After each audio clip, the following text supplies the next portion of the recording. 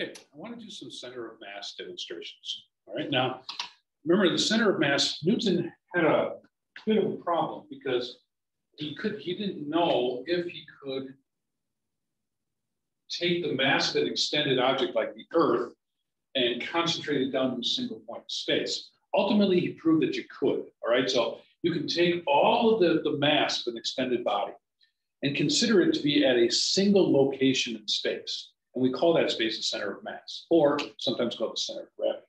And I want to do some demonstrations about that, all right? Now, first of all, where is the center of mass of a meter stick, for example? Well, you can find it by just doing this. And where your fingers will end up is the center of mass, okay? And the center of mass, notice that I can balance the meter stick with one finger, okay? And you can do that as long as you have the finger under the center of mass, okay? So if you could balance an object with one support point, the support point being my finger, then that support point must be below the center of mass, okay? Or as it turns out, above the center of mass. So the center of mass of the meter stick is very close to its center, its geographic center, okay? And if it were homogeneous, it would be at the exact center, all right? Okay, what about the center of mass of, say, this hammer? Is it here? Well, no, because I can't balance it there, right? So if you were to balance this hammer on one finger, where would you put it? Well, you put it kind of like around here someplace, all right? Like around here. So the center of mass of the hammer is located near the head, right? And that makes sense because the head's made out of metal, it's more dense, heavier, and so forth. So the center of mass of a hammer is there, okay? Now, so the center of mass of an irregular object, all right, will be located, near one end, okay? And the support point can either be below or above. Instead of supporting it from below, I'm going to hang that hammer from a single support point, okay? All right? And when that settles down, when it comes to equilibrium eventually, it'll settle right here, okay? And then the center of mass will be immediately below the support point, okay? And that gives us a way to measure the center of mass of an irregular object, all right? So I'm going to find the center of mass of a different irregular object, the state of California, okay?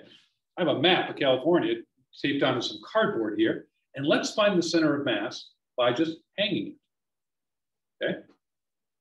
Once it settles down to equilibrium, I know the center of mass will be immediately below the support point, all right? And I can find that support point. Oops, excuse me, I forgot to get some tape here. I can find that support point by taking a weighted string and hanging it from the support point as well, like this. And I know the center of mass is somewhere along that string, okay?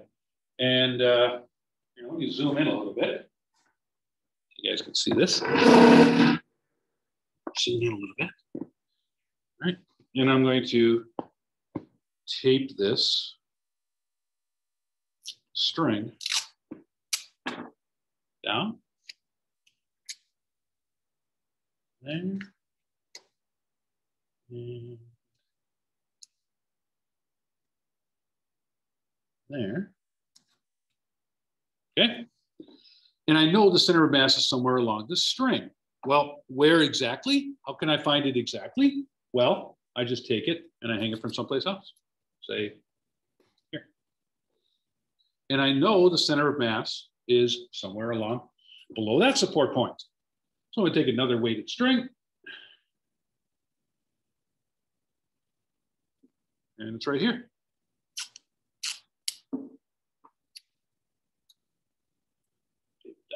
There, down there, And the center of mass is located at the intersection of those two strings, okay? And that's somewhere around Fresno, okay? And no matter where I hang the map from, the center of mass will always be immediately below the support point, okay? And so if I wanted to balance the state of California on one finger, I would put that finger right at that location, okay?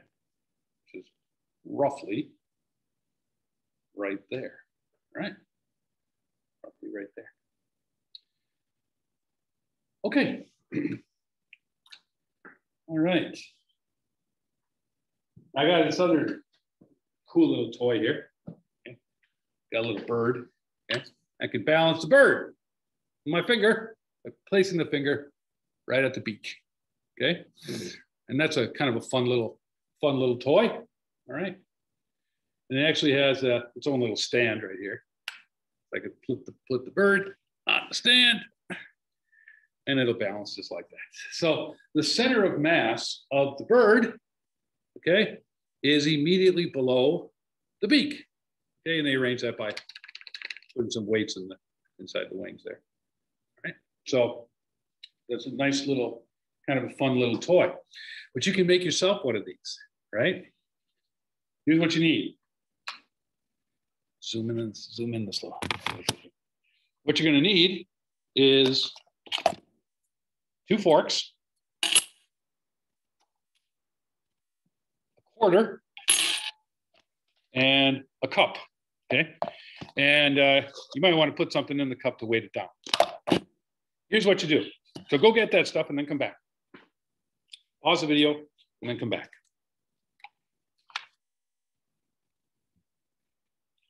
All right, so now take the forks and put them together like this. Put them together like this, okay?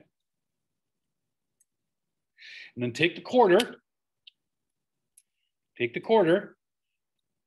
and put it in the topmost tines. Like that. Then you should be, don't put it through too far, just a little. And then you should be able to balance the quarter on your finger like that. Okay. And then if you're good, with a little practice, you should be able to balance the quarter on the edge of the glass. Like that. Okay, zoom out a little bit. Let me take this a little bit further away. Should be able to balance it on the glass, like that. Okay? See if you can do that for fun. And what this shows is the center of mass of the fork quarter system is immediately below the rim of the glass because that is the single support point. So the center of mass is immediately below. Okay? All right. Some other fun stuff you can do with this.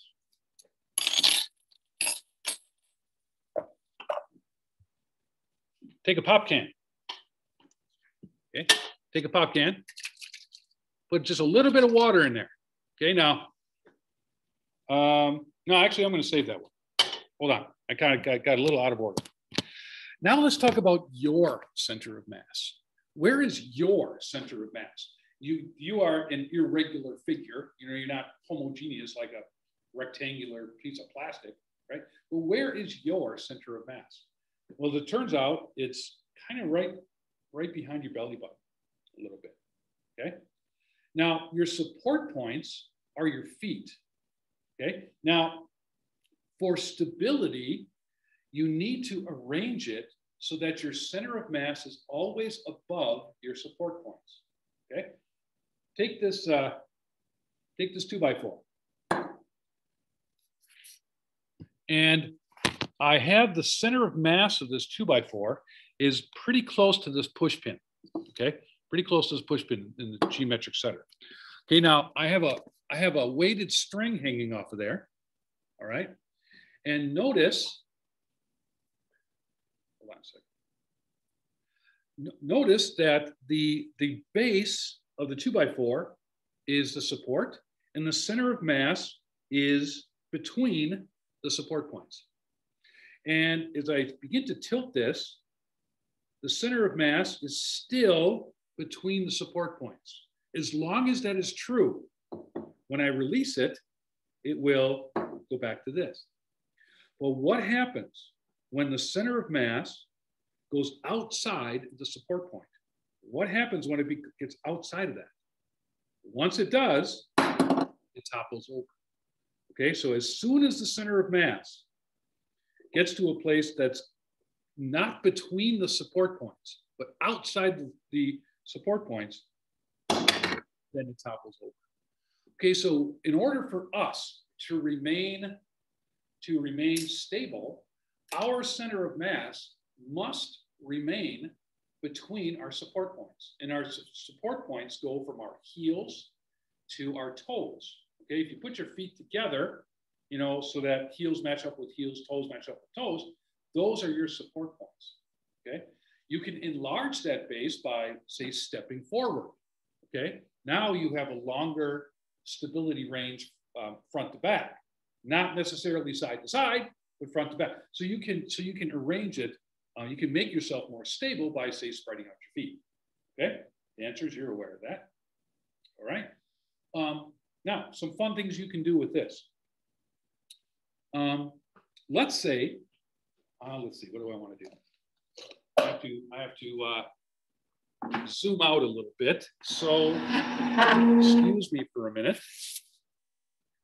Actually, I have to change my location of the room over to my corner here. Okay, there's a reason for that. I'll tell you. I also have to get my monitor computer so that I can see what you're seeing. All right. Now, let's say that, okay. Let's say that I wanted to just pick up this mass, okay? Now, when I do this, gosh, it's hard for me to get the proper perspective. Zoom way out. Okay. So let's say I wanted to pick, I put the mass about, oh, I don't know, half a meter or so, not quite in front of my body. Okay. If I want to pick up this mass, I can very easily pick it up.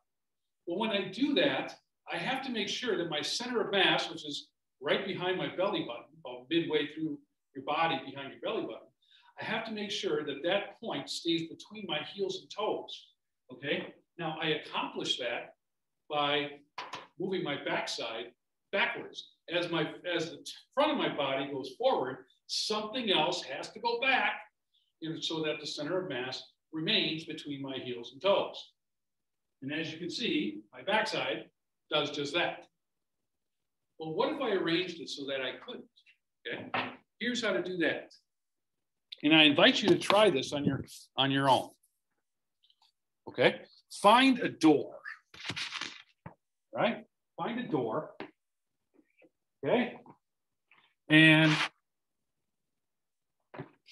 put your heels right against the door. Okay, so that your back and backside and all that are against the door. Okay. Hold on a second. Okay, now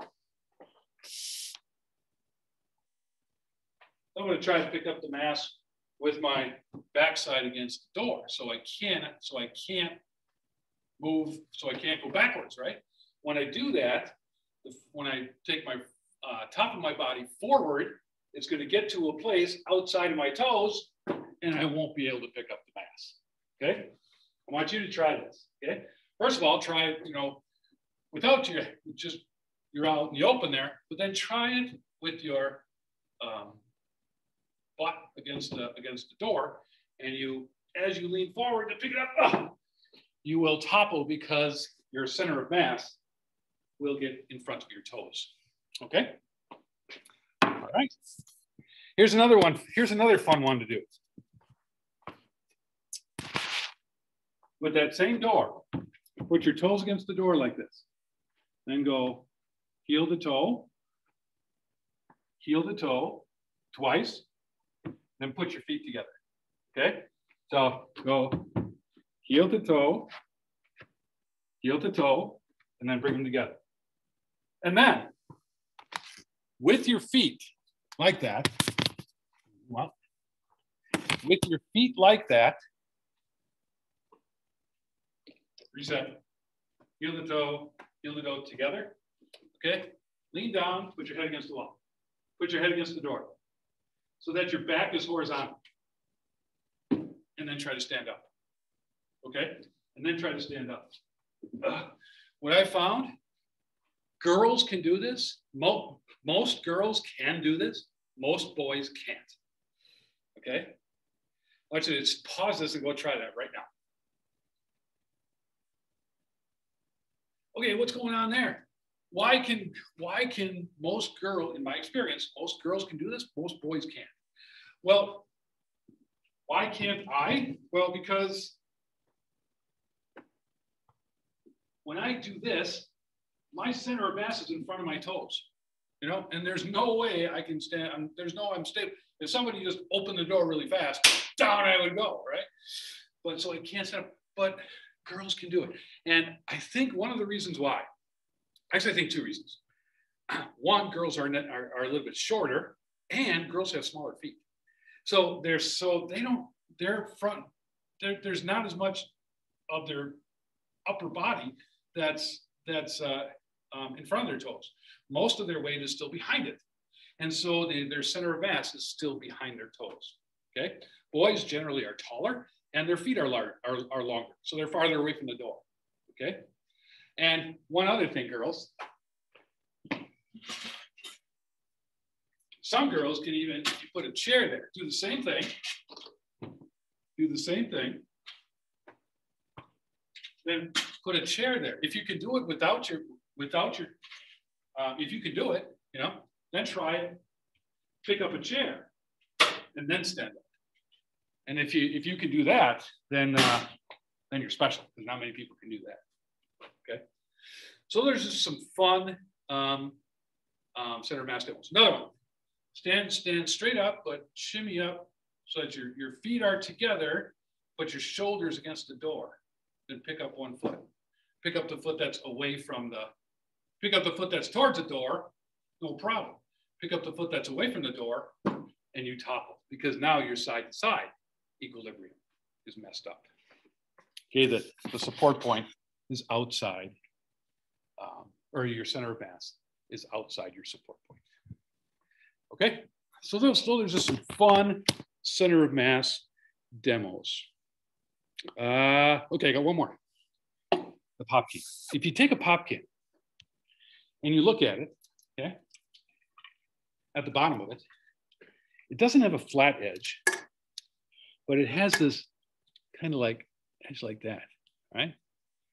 Now, the center of mass of an empty can goes right up its center, or a full can even. And if you try to do that, if you try to balance it on that little marker there, you can't do it. But you will be able to do it if you put a little water in it.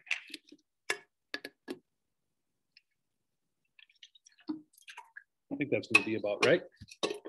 And then you can balance it just like that. Okay, balance it just like that. Now, if you don't have enough water, then the center of mass is too far. Actually, if you have not enough water, the center of mass is too high, and that means it's outside that support point. If you have too much water, then the center of mass is too low, and it's outside of that support point. If I put too much water in it, it won't be stable. If you put too much, it won't be stable. Okay, if we put just the right amount, then the center of mass of the water can system is right between those support points. Okay? All right, so those are some fun center of mass demos to try at home. All right, go have some fun. If you go try to do this stuff, it's fun.